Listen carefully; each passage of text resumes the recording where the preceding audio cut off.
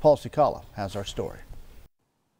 Buddy Heilig & Sons Electric is just one of the many businesses here in the old Pueblo that's had to scale down when it comes to work because of the coronavirus scare. But that's not stopping them from still getting involved and helping the community out in a very special way. Buddy Heilig & Sons Electric takes pride in being a family-owned business that serves the community through thick and thin.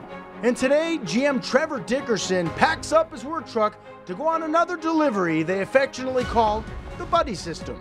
With the slowing that we've noticed, we found that this was a good way to give back to the community while still giving our guys an opportunity to earn a paycheck.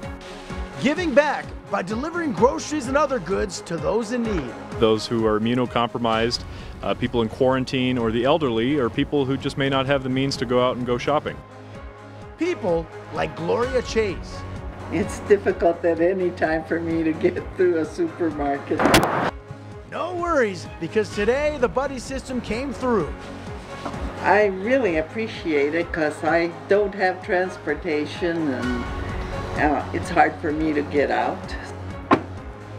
Through their Buddy System, they deliver to people in need in all parts of the old Pueblo. On this particular day, it was here on the south side, off of South 6th Avenue and Valencia. And Trevor takes every means necessary to ensure safety and avoid spreading germs,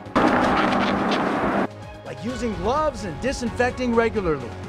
The whole idea is to limit contact as much as possible, so we're going to leave the goods at the door. It means a lot to me.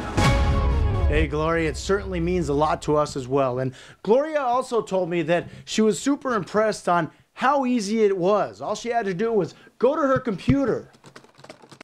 You'll just type in your information, then they'll contact you, they'll get you what you need at the grocery store, and then when they deliver it, you can reimburse them.